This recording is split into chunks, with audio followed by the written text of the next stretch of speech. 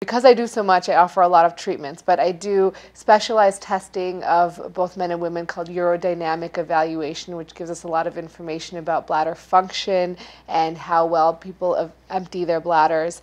I also do, so for urinary incontinence and prolapse, I do for incontinence, there's kind of two different kinds of incontinence. There's stress incontinence, which is leaking urine when you cough, sneeze, lift heavy things. And for that, I do surgical interventions, which can include slings, which some people have heard of. I also use women's own tissue to create slings.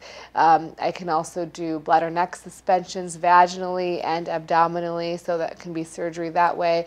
And then, we do a lot of non-invasive stuff too, like pessaries, which are little insertable devices that women put in the vagina to help stop leakage or stop prolapse.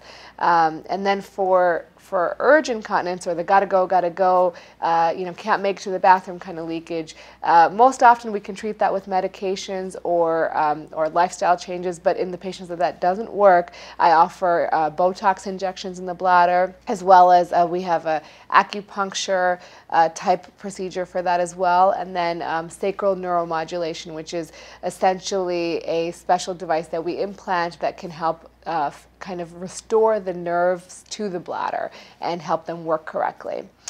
For pelvic organ prolapse, we can manage that conservatively as well with those same pessaries, or we can do surgery for those, and I offer a wide variety of surgical options using women's own tissue, so I don't typically use mesh for vaginal surgery, so we can treat this vaginally, or we can treat it through the abdomen with robotic surgery and robotic sacrocolpopexy, and that does use mesh, but that's usually the gold standard. And so those are the options for prolapse.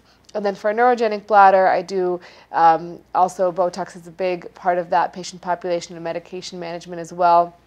But also in patients that need it, I can make, do reconstructions where we can either make their bladder bigger using a piece of their intestine, or we can make diversions, so to create different ways for them to evacuate their urine, either through a bag or through a channel that they can catheterize through the abdomen.